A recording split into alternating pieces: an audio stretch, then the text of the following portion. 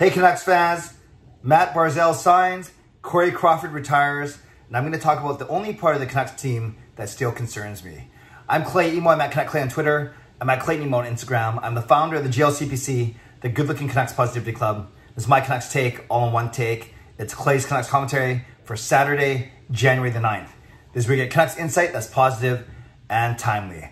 I hope you're doing well. Got a lot to get to today, so I'm going to warn you that I won't get to the Canucks stuff to about 4 minutes in or so, but I will mark that in the timestamp down below, so just click on that timestamp and I'll take you directly to the Canucks talk. But first, I want to thank everyone who joined me for either all four or at least one of my season previews that I did with Hot Take Hockey, John on Tuesday, with Nick on Wednesday of Twisted Wrister. Thursday was Kim, Owls Girl 3, and Friday was Nathan Gravity. And we looked at, in order, the North, the West, the East, and the Central divisions. Wonderful flow to the conversations. It was great collabing with other hockey YouTubers. So make sure you check out those videos if you haven't seen them already. Also, I want to let you know that I won't be doing any Ask Me Anythings for a while. I used to do those on Sunday, therefore ask for questions on Saturday, i.e. today. But with the Canucks season starting, NHL season starting, we're only 4 sleeps away, which is pretty cool. I think there's going to be plenty of content throughout the season, and the Ask Me Anythings were really good for off season. So I'm going to park them for a while, but if you want to ask me questions still, just ask me in the comments, or better yet, come on the live streams on Monday nights or after every Canucks game that I'm planning to do this season. Okay, 2 things from the hockey world I want to talk about first before I get to the Canucks. Number 1, Mathew Barzal signs a 3-year contract, $21 million, so $7 million AAV, $7 million cap hit. But what's interesting about this, well, obviously the Islanders are happy to get their star back and sign for the next 3 years. But what's interesting is the way it was structured, in that the first year the salary is $4 million, the second year is $7 million, the third year is 10. So 4, 7, 10 adds up to $21 million, 7 average, like I said, but 4, 7, 10, that's the key. Because even though they changed the rules, it's still going to set up an important aspect of his qualifying offer, because he'll still be an RFA, restricted free agent, at the end of his 3 years. Now, under the new rules, this is very important to know. In the summer, the NHL they amended the rule to RFAs and qualifying offers. In the old days, the qualifying offer would have to be 100% of the final year of the bridge contract, the short-term contract. So under the old rules, his qualifying offer would have to be $10 million. But because of people doing things like this, they actually changed the rule where now with under the new CBA, the qualifying offer is one of 2 things. It's the lower of either the final year salary or 120% of the AAV. So again, it's the lower of the final year salary or 120% of the AAV. So in Mathew Barzal's case, the final year of his contract is $10 million, so that's option 1, or 120% of the AAV, which is $7 million, is $8.4 million. So all to say, the qualifying offer for Mathew Barzal will be $8.4 million, less than the $10 million that it would have been under the old rules, but still quite a significant jump. And that's why you see the salary going like it is, from 4 to 7 to 10. So that's the first thing you'll see is Barzal's contract, the way it's set up. Kind of like Brock Besser's, how his was set, and his was set last summer, but under the old rules. So Besser, you might remember, his cap hit is 5.9. But his salary went 4, 6, then 7.5. And then under the old rules, then his qualifying offer will be at least, it will be $7.5 million, 100% of the third and final year.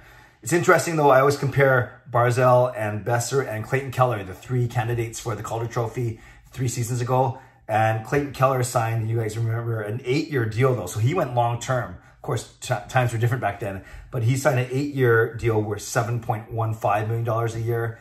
And of course, the guys at the top of that draft class, guys like McDavid and Eichel and Mitch Marner, all signed long-term contracts. McDavid and Eichel signed 8-year deals with their respective teams. And then I think Marner did a 6-year deal. So all to say, those were the long-term deals, whereas Besser and now Mathew Barzal doing bridge deals.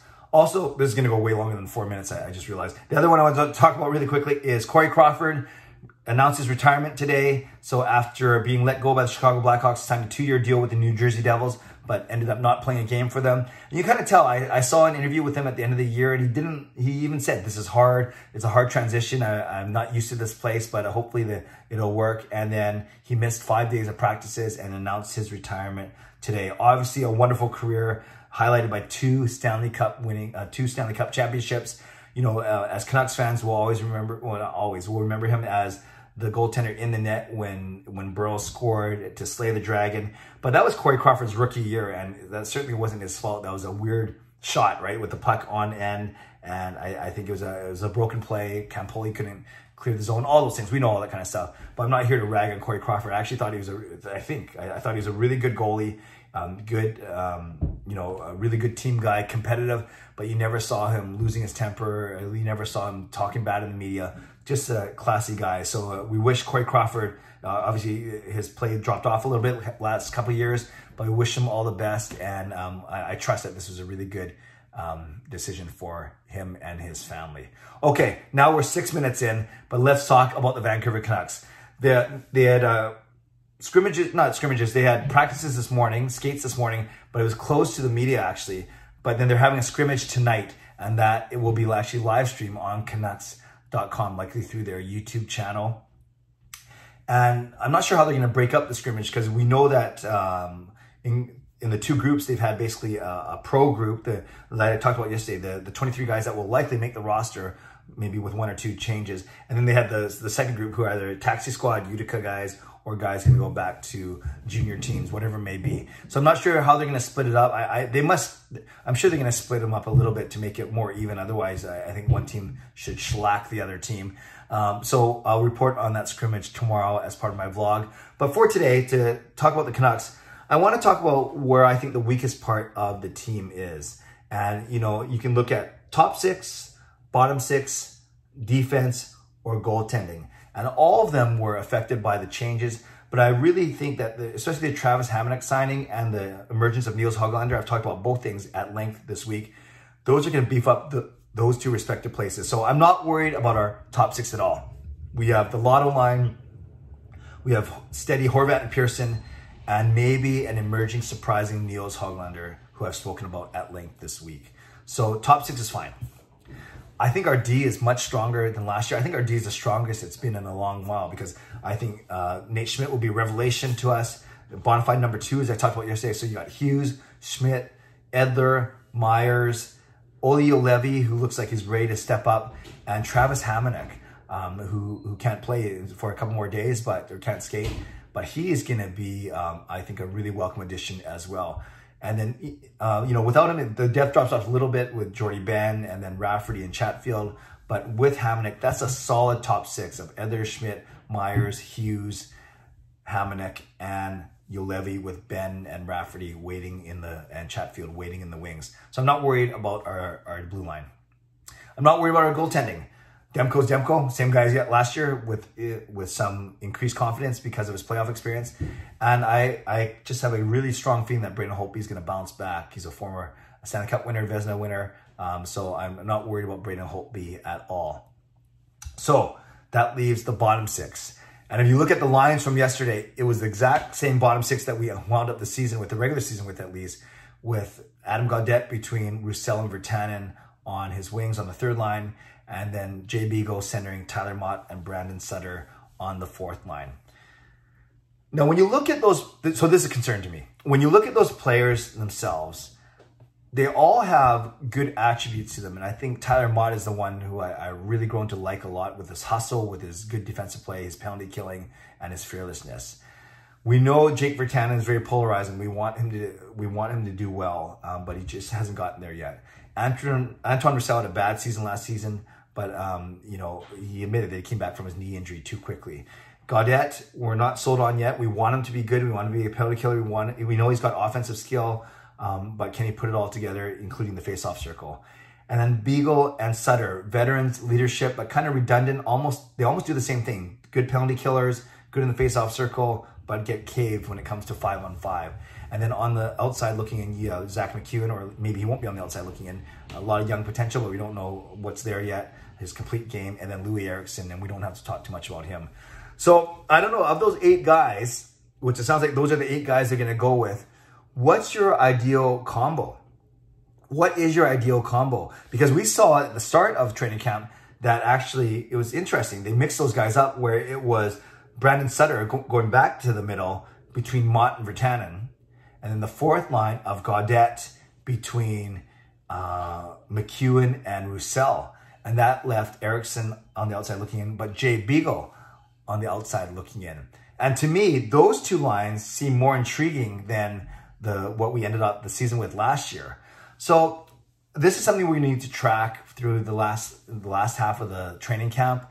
And maybe Travis Green will go back to what he started training camp with, in that is Mott and Virtanen on the third line with Sutter. I actually like that a lot. Sutter's not the best playmaker, but on the wings you have a lot of speed now with Mott and Virtanen. And a fourth line where you have Gaudette, he can play sheltered minutes, and then he's got he's got Zach McEwen, some speed and size, more size than speed, I guess.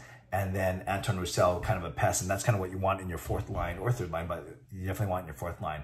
And then that would mean, though, that Jay Beagle's out and Louis Eriksson's out. I don't think we have to talk about Louis, but with Jay Beagle, you lose some leadership, you lose some penalty killing.